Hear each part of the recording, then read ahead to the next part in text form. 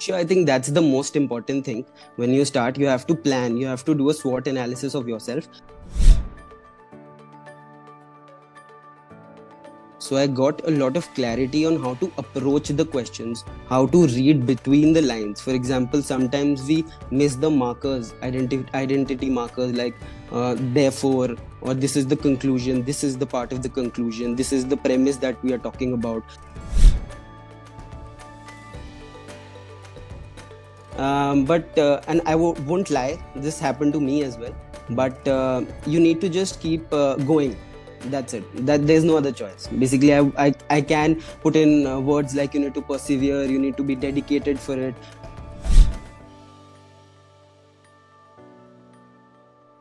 I used to put in, and it was mostly about my goals rather than the number of hours I used to put in. For example, I didn't used to burden myself with that I have to read fix this amount of time that I have to study.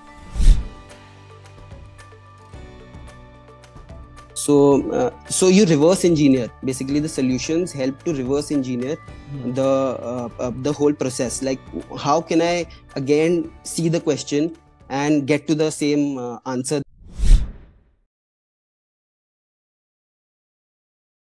So, hey Aryan, welcome to this debriefing session and congratulations on a 695. I think really balanced score with 85 in quant, 84 and 84 in DI. So I think a 98 percentile in DI, 91st percentile in verbal, and about 91st percentile in quant, or 89 percentile in quant as well. So first of all, how does it feel having done this in about 20 days? It feels quite overwhelming, to be honest, because I never expected such a score. The scores come automatically as soon as you press the result. And when you see a 695 score, you're like, oh, did it just happen? So that was the reaction, basically. I feel nice about it. Okay, so let's kind of start with the GMAT journey. When did you start Sure. preparing for it? And so tell me a bit more about the background as to. Sure, I started preparing it just about 23rd of July. I enrolled into the e-GMAT platform. And that's when, because at this initial starting, I was a lot of, I was quite confused about how to prepare it, how to go about it, because I didn't have a prior background about preparing the GMAT journey. So I thought the best decision would be to enroll into a course that can guide me through it. And that's why I got into the e-GMAT platform. And I think um, it had a very comprehensive course. Basically, it was divided into the quantitative section, in the data analysis section, and in the verbal reasoning section. And it had every topic covered with the concepts. And then there were the practice questions, and there was the cementing quizzes also. So I think it was quite. It helped. I practiced a lot throughout the 2025 days journey, and I think that is what helped me the most. Okay, so let's kind of get started with this. So when you started with preparation, what kind of was your feeling with regards to what's your strength, what's your area that you needed work in? Sure, I think that's the most important thing. When you start, you have to plan, you have to do a SWOT analysis of yourself. You have to do what are your strengths, what are your weaknesses. So I quickly realized, okay, so like the quantitative section will be my strength. So Mhm. I need not work a lot upon that. And the data analytics section or data insight section could be a strength for me. I didn't explore that fully. And I knew that the verbal would be a challenge for me. So I was clear upon these things. And I probably in the 2025 days, I hardly gave, to be honest, 1 or 2 days to quantitative section. I just practiced it. I did not see any particular concepts, to be honest. I was invested a lot in the verbal reasoning and the critical reasoning section, in the RC section. And I was a lot invested in practicing the data section as well. So that was my strength weakness analysis. Got it. So verbal was something that was a potential weakness. So how did you go about using the course and what were the key learnings as you used the course? Sure. So the first question you asked was what were my learnings out of the course, right? So how I used my course was basically I approached every section as a unit. Mm-hmm. So starting with the critical reasoning section, I saw each topic as each subtopic separately. For example, assumption I used to do on one day, and then evaluate questions, or the different kind of questions like strength and weakness questions. I used to devote my certain times for first assessing and first understanding the concept, that how, if a question comes, how should I first use the first I should decipher the conclusion, the premise, and then probably I should eliminate the options. Out of the I should eliminate three of the options, then I would be left with two of the options, and then I have to probably brainstorm and I have to invest more of my mind to get to the final answer. So these are some of the tricks, I learned and I imbibed it. I have to do that if a question comes. And then it was all practice, I think. It was most of the practice. I attended one of your sessions that you took on critical reasoning. I think you gave 5 or 6 questions, and then you used to do a poll about it, and I was involved in one of those polls. Okay. So I think it helped me quite a lot. So as you went through the course, how did it build your thought process, or even through practice? So how did you see your ability evolve? I think one of the words that comes to my mind is clarity. So I got a lot of clarity on how to approach the questions, how to read between the lines. For example, sometimes we miss the markers, identity markers like therefore, or this is the conclusion, this is the part of the conclusion, this is the premise that we are talking about. So we are able to break down the passage into different subsections, so that we are able to analyze it better. So I think that is what I gained clarity about. So when you do that, when you do break the passage down, how does that help you? I think that's about it. Basically, when you break down the passage, that's when you understand, like, okay, in the first, if you're talking about the RC, right? So there are 2 3 passages. So you have to understand right from the first line. I think that's the most important, that what the passage wants to say about. And then we need to go down, and then we need to see, like, if there's a, in the second passage there's a however, or there's a counter premise that the author wants to highlight. So we need to understand the key things and probably just skip on the details, because the details can be handled later. So you have to develop that knack, and that knack comes from practice, I believe. So I think practice is something that you need to invest your time on. Yeah. So you're someone who's prepared for UPSC for a couple of years, right? Right. And which means you've read a lot. Yeah. And now you were preparing for RC, and you're just approaching approaching it in a way probably differently than what you. Totally different. Yeah. So do you think the way you're approaching RC now, if you were to go back to your UPSC books, you'd be able to get more out of the same reading material? No, I think both the things are totally different. So I think they involved a different skill set, and probably somewhat, yeah, it can help somewhat, because when you're reading a passage, it gives you uh, a critical analysis skill. For example, You're the making an argument in all of those, right? yeah, yeah, yeah, And this is yeah. the So same thing that's happening in GMAT yeah, RC so passages. right. So whenever you're reading a passage, you develop that knack probably. So if I'll get back, so probably I'll be able to, I'll have that knack now, and I'll be able to comprehend the passage better. So I think, yeah, it can help. Okay. Now, how many hours did you put in every day during those? Right. So I had paucity of time, right? So I used to devote probably 2 3 hours in the morning, and 2 3 hours before bedtime. So that makes about 5 to 6 hours a day I used to put in, and it was mostly about my goals rather than the number of hours I used to put in. For example, I didn't used to burden myself with that I have to fix this amount of time that I have to study. It was more about I have to complete this goal today. I have to complete the strengthen and weakening section with the practice questions. So this would be my goal. For example, in the last 5 to 6 days, I practiced the MBA official mock test. So that was what I did. I used to practice them, and I used to analyze what were my mistakes, how can I do it better. So I think you need to be more aligned with your goals rather than fixing the time schedule or fixing the time that you You have to have an want to objective for invest. every study session. Right. Then Right. study till you fulfill that objective, Right. and then you go about doing that. So Right. on the e-GMAT platform, when I looked at your practice sessions and I did look at them, initially your accuracy was low, and then it Okay. gradually went up. So Okay.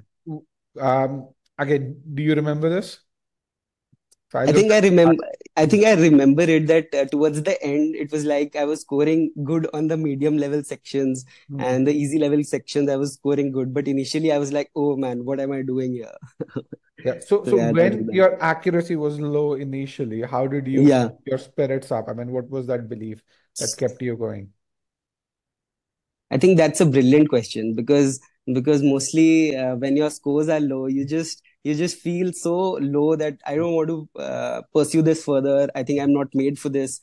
But and I won't lie, this happened to me as well. Hmm. But you need to just keep going.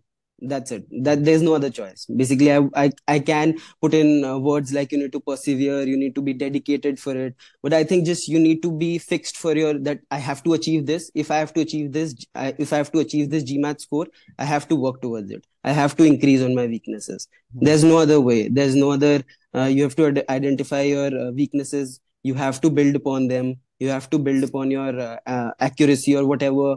So you have to keep your goal in mind and then keep improving. I think that's what works for me. So let's go towards data insights. You have a 98 percentile in data insights, Yeah. right? Um, when you started the data insights section, how did that feel? When you started learning, that is, not when you got the. Yeah. I think when I started learning the data insight section, there were a couple of feelings, and the feelings changed with every day, right? So the first time I started it, because I had a strong background on the quant section, I was like, okay, I can crack this.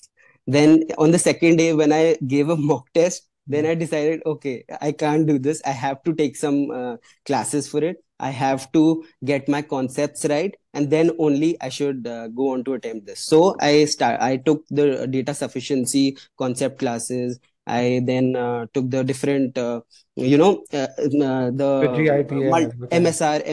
MSR was quite a challenge for me, so I practiced it a lot, and I got, I think, all of them right in the final exam. There were three, I think there were two MSR sections for me. Okay. So I got those right in my final exam. So I think MSR was a section because I used to invest 15 to 20 minutes in the initial stages. I used to invest a lot of time in the MSR, and gradually I just realized that I have to write and break it down into smaller pieces, because I initially used to think, okay, I'll remember all the information of the three tabs and then I'll go on to attempt the question. But later I realized that it was a more prudent strategy if I just wrote what's in the first tab right there and then proceed to the next tab Hmm. and then go on with the questions.